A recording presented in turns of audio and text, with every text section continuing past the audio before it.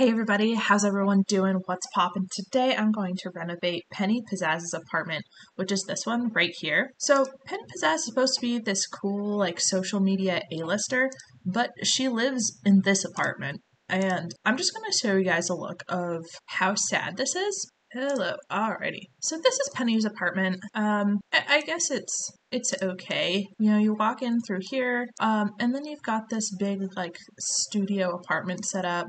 And it's so weird because she's an A-lister, but she has like this really sad, boring base game bed. She's got her little computer area, living room, and then she's got herself a little bathroom and a kitchen. And I feel like we can just do so much better for Penny and just give her the apartment upgrade that she really deserves.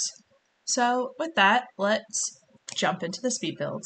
So for this renovation, I really wanted to take into account Penny's like character in terms of her being this kind of like social media, like A-lister, and I tried to keep that in mind when I was doing the apartment. And the first step, honestly, I kind of hated the whole thing, so I pretty much deleted everything and just tried to give myself like a blank canvas to work with. So I just like painted all the walls white just to make things easier, and then started tossing down some doors and windows to try to see if I can make something work.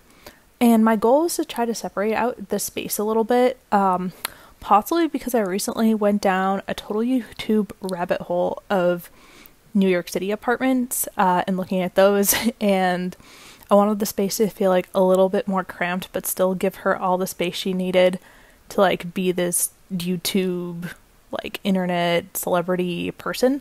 So that was kind of the vibe that I had in mind. And I also wanted to try to make the apartment be like kind of trendy. So I used a lot of stuff from high school years. I used a lot of stuff from Dream Home Decorator, and I wanted it to feel like kind of chic and like fancy and stuff. But I had so much fun with this. I really love doing renovations, and this one was especially fun because it was a total just gut renovation of let me just get rid of everything because it's terrible and then slowly work from there. The bedroom, I wanted to use a bunch of the new like high school year stuff, and I wanted to make it feel like it was the bedroom of someone who is like this trendy socialite. So I gave her like a big wardrobe and a big rack for like her hanging clothes.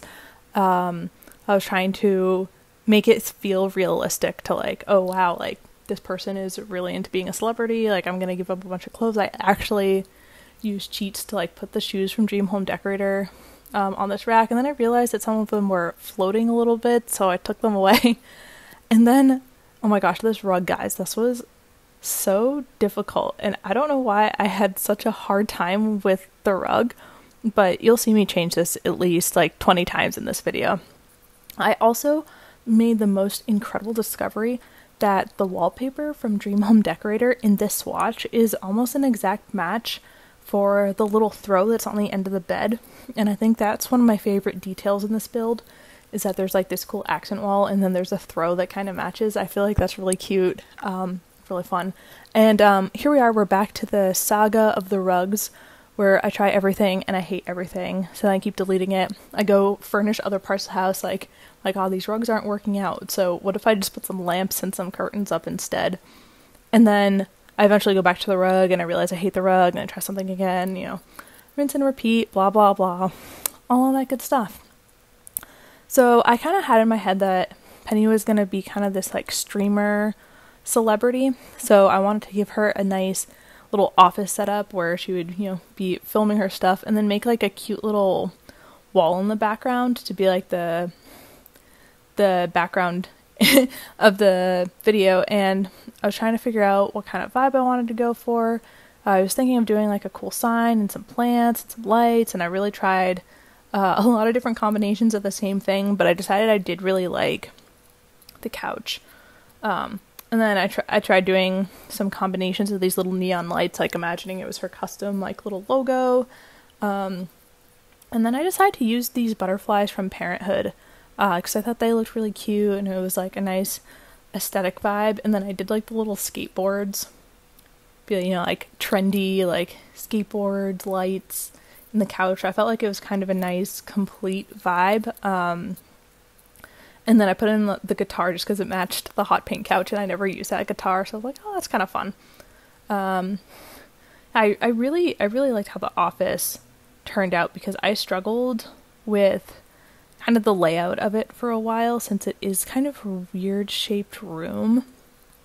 And I think it ended up turning out really, really good. Trying to figure out what type of light I wanted to put there because I wanted to be like, streamer lights type of thing, and it just wasn't looking the way I wanted it to, so I had to workshop it a little bit, but I'm ultimately really happy with how this entire build turned out. Pretty proud of it. And then for the kitchen, it looks, I feel like, is a deceptively small, large space because there's a lot of tiles, but then when you try to do something like put in an island or put in a table, it suddenly got really, really squished, and I feel like I didn't make the best use out of the space, but I'm pretty happy with the kitchen anyways. I think I ended up keeping that little corner table and then also having the little breakfast bar area as well. But I got really attached to the idea also of putting like this stove hood in, and then I couldn't make it work. And then I rearranged the whole kitchen, and then I hated that as well, so I put it back, kind of how I had it, tried making the kitchen smaller, larger. Your Sims can cook on the island countertop, so figuring, that'd be fine. Oh, I ended up deleting the little table. I think this is the final layout I ended up going with for the kitchen, but I wanted to kind of bring some of the blue and yellow from the bedroom into the kitchen and have some cohesiveness with the whole kind of more open area of the apartment. Imagine, Penny has her whole like little vibe of like blues and yellows and stuff like that, and I wanted to make that kind of consistent throughout the whole build as much as I could. I have like the bright wood floors, but then using kind of like some of the paler wood around as well, and I tried to keep some of the aspects that she had in the original build. So for example, in the original build there's like the TV stand, she also has a game console, so I made sure to include that as well to kind of make it kind of similar. And then this is where I started projecting with the living room, and I thought I wanted to do it a totally different way. Maybe I wanted to do pink, and because the pink couch kind of had some little bit of blue almost in the cushions, I was like, maybe I want to make like an aesthetic like pink area, and then I didn't really like it, and I went back and forth a bunch of times, and I think I ended up going back to exactly what I started with. Honestly, one of the big struggles was I really liked the Art Deco-y like tables for the TV, and they're just a little bit too tall. So then I actually ended up using one from Paranormal because I felt like it looked cool, and I could kind of tie the blue in but have it be white mostly, so it wasn't too much blue or too much like loud colors going on, but it still was like an aesthetic piece of like, oh, I have this cool apartment, like everything's like a cool piece of furniture. And once again, here we are back to the rugs.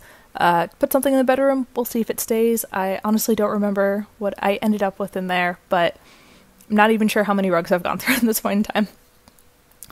We've got a nice little chair. I really like that these newer furniture items that we're coming out with in the new packs have more details to them, where there'll be like a 3D cushion on the chair, there'll be a little throw on the chair, and it just gives them so much more dimension and kind of a more realistic feel to them. Now, this is where you can see that my New York City apartment rabbit hole starting to come in, where I got this idea about exposed brick, and I decided I was going to put exposed brick everywhere, and then I restrained myself a little bit to just put it somewhere. Have that in the living room. I feel like that I could imagine, if they're marketing the apartment, be like, oh, it's historic. It has 2 feet of exposed brick on the wall, and you're like, oh yeah, now this apartment is worth like much more money per month.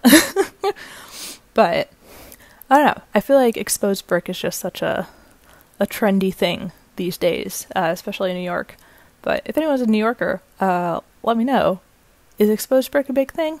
What are your hot takes on it? And if you're not from that area, also, what are your hot takes? I'd love to hear them.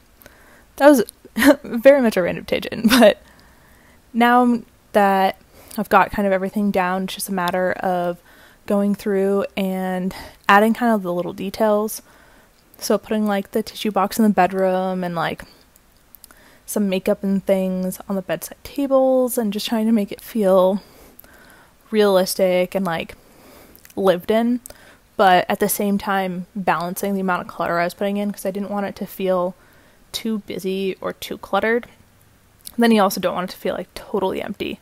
So I really tried to strike a good balance with that. And then I couldn't really find the right vibe of art that I wanted, because I wanted kind of like chic art pieces. But then she's supposed to be like this like celebrity, like into like pop culture. So then I decided like cow plants are kind of Sims pop culture. So we'll do like a cow plant poster in the bedroom. I feel like cow plants are everywhere. You know, we had the little tiny one, little Simsy from the paranormal pack, and then we have the cow plant poster from the high school years pack. So figured it would be, you know, cool and relevant to have a cow plant poster hung up. But I think we are starting to get to the point where we are getting close to wrapping up and just putting in those final touches of putting in mirrors and like bathroom decor, and just really wrapping up the last little details. This was like the death corner over here. I couldn't figure out what I wanted to put in it, because everything just didn't feel right, and I ended up just putting in this massive bookcase so it would take up space and like have some texture. And then I had this weird issue with the door of the apartment where I couldn't figure out why it decided to be a part of the wall, and you can't edit the external doors.